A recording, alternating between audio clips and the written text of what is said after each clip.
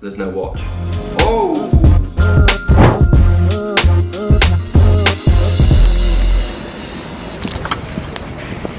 Hello everybody and welcome back to another video. I need to pick up a GMT Pepsi on Oyster right now, which is where I am cycling to.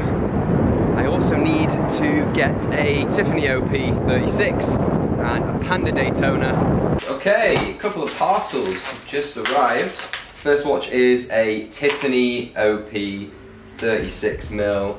I'm going to try that on because it looks like it will probably fit my wrist. Let's have a look. Almost, kind of. Yeah, I like this. I think the 36mm size on someone who has pretty small wrists, yeah, really good size. They seem to be more popular these days. Next watch I have had delivered is, oh, it's very well taped. There we go. I'm going to take this out.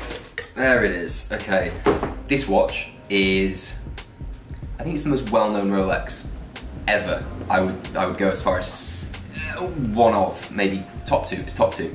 First observation though, not even the watch. This is a big Rolex box, meaning that's for a precious metal Rolex. So I don't know why it's come with this.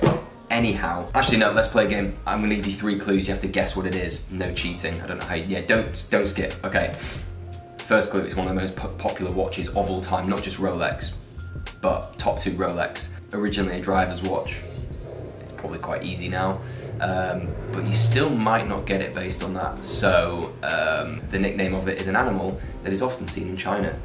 If you've not got it by now, it is the Rolex Panda Daytona. Very, very nice watch. This is a 2020. Yeah, it's got everything in here. I think a market observation of this watch seems to be quite hard to get hold of. It seems to be very, very hard. And I've noticed now the last 2 weeks, prices are changing and they ain't going that way so much anymore, which is a good sign, not because I want to, you know, make more money off prices going up. That's not the case at all. I think it's more just a good indication of the healthiness of the watch market. It seems like watches are back to a good price. I think we can all agree on that. It is still a better time to buy versus sell, because if you bought a watch last year or whenever, you're probably not gonna break even or make money on the watch, depending on the watch. But yeah, it seems to be a very good time to buy now, because it seems like prices are down here and, you know, possibly at the lower end that we will see for a very long time. So, do you know, one of the difficult things about having a watch business is, you know, I see all these beautiful watches, you know, every day. I'm so tempted to just put it on my wrist and wear it. I can't do that for 2 reasons: because I want to sell the watch and I don't want to like mark it up or anything. The second reason is I live in London. It's not so safe, as you guys probably know. But I now need to go to, have a guess. Where am I going to say? You just know before I've said it. Hatton Garden, correct.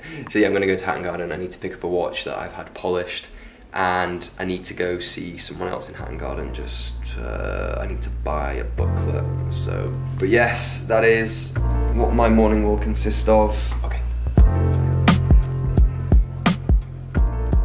So I have got to Canary Wharf. I lived here from 2017 to 2022, which is crazy to think that I spent, I think literally almost 5 years in Canary Wharf. I worked at Barclays for 3 years, hence why I also lived here, just lazy, just wanted to be closer to work, but ended up actually really liking it here. It is a good place to live, I promise. But the reason I'm here is because I have in my pocket 2 links that I need to give to a client. I sold the Starbucks last week and he needs 2 links, so I've got that for him. And also after that I'm seeing somebody else because I'm also buying a Starbucks as well. So that one will be for sale, 2021. Very, very good condition, pretty much unworn, so let me know if you're interested. But yeah, let's go pick it up. Okay, so dropped off the links and paid for the Starbucks, which is now available. It is 2021, full set, mint, it's not been worn, very, very happy with it. So reach out to me on Instagram or WhatsApp me or email me if you're interested. Yeah, I went to Hatton Garden, picked up a couple of watches that had been at the polisher, and I am now, like I said, in central London. I'm about to go on a run. This is going to be my 6th day in a row running, so for anyone that wants to lose a bit of weight or wants to feel a bit fitter, try running every single day for a week and tell me at the end of it how good you feel. That is my target at the moment. Just run as much as possible. I feel great when I do it, and also go to the gym, as I do lose a bit of weight when I run all the time. So trying to get the muscles back, you know. But yeah, anyway, I'm gonna go for this run, and I'll see you at home. So usually I get sent watches, but if someone lives in London, it's actually quite convenient for me to meet people to pick up a watch, which is exactly what I'm doing right now. I need to go get it's not a Rolex. I need to look at this, but I think most of the watches that I sell, I'd go as far as saying 97.5% of the watches that I sell are Rolex. And then the other 1% Patek, and then the other 1.5% would be AP. I don't know that for sure, but yeah, it's interesting. I'm actually going to go pick up a Patek 5167, the Aquanaut 2021. Looks to be very, very good condition, so I'm going to go meet the seller somewhere in London, not to be revealed for my safety. So yeah, I'm going to go pick that up, pay for it if all is okay. And I actually think I might have a buyer for it tomorrow, which would be a very, very good turnaround. I think that's basically the aim if you have a watch business or any business, you know, whatever you buy, you want to sell as quickly as possible. In the watch world, or maybe in business in general, it's called a sold order, and it basically minimizes risk for you if you have a business. If someone already wants the thing before you've got it, and you know that it's sold before you've bought it, that is a very, very good situation. But anyway, you'll be coming with me now. I'm going to take the camera off you because I am going to bring you to the place, and I'm hoping this watch is all good because I would like to buy it. But yeah, I'll see you when I've got it. I couldn't really film where I was, so I just decided to come back. But anyway, it's funny because like you guys have no reason to believe that I actually went out just now, but I did. I promise you I didn't just fill a bag with a Patek box and film again straight away, I promise. If I could prove it, I would. But yeah, anyway, here is the box. Exciting times. Okay. Do you know what? One observation right off the bat, Patek do their packaging and their boxing to the absolute best amongst all other brands in the watch industry. That's just my opinion, but I think it's largely agreed that Patek do it the best.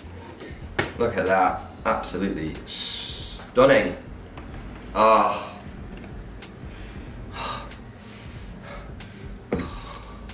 Beautiful. Right, let's take a look. There's no watch. I'm joking, it's in my pocket.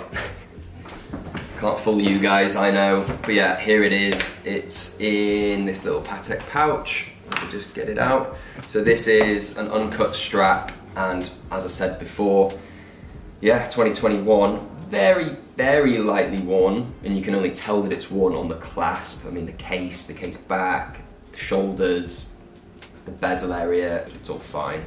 So, like I said, I think I do have someone for it. If you're interested in one of these watches anyway, I do get, not a lot, but I do get these offered from time to time, so it is a watch that I can get in stock and available for you guys if you're interested. But for now, I'm gonna take a few photos, put them on Instagram. I think while I've got it, it's not Christmas yet, but a human that lives in my house has decided to do this. Anyway, let me put the actual light on.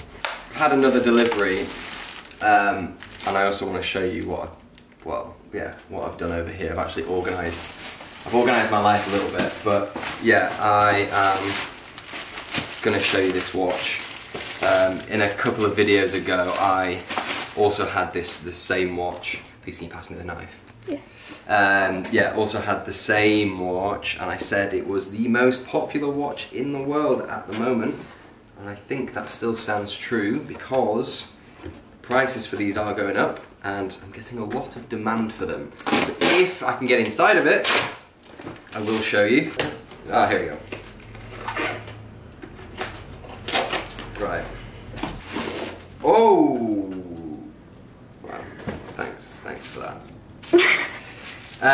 Anyway, wow, this is proper wrapped. Fair play. Right. I think I'm in. Yeah. Here we go. Okay. I'm gonna sit down, because why stand when you can sit? It is a... oh, original purchase receipt. That is an added bonus. It is a Pepsi Jubilee. Well done if you guessed that correctly. It's literally, wow, it's minty fresh. It is in amazing condition. It's got everything, cards, booklets, it's got both the tags. Follow me. I also want to show you how I've semi got my life together. So I have some watches here that I need to take to my safety deposit box. But yeah, I'm just gonna have my filming stuff, some random bits and pieces, like bubble wrap for when I send a watch. I've got like Royal Mail delivery bags, I've got things for photography, yeah, boxes, camera, all that kind of stuff. So actually this is, it's very nice for me to have all of this. What I will say is though, these two watches here, so the Tiffany 36 and also the Panda Daytona, these have sold to a buyer, so I'm gonna go see them tomorrow morning, Sunday morning, very early. Yeah, and hopefully, I'm sure he will be very happy with these, so yeah, all good. And what I have next to it here is a Pepsi on Oyster. Oh, I've got an Oyster and a Jubilee now. That's fun, isn't it? All right, I'll see you probably tomorrow morning.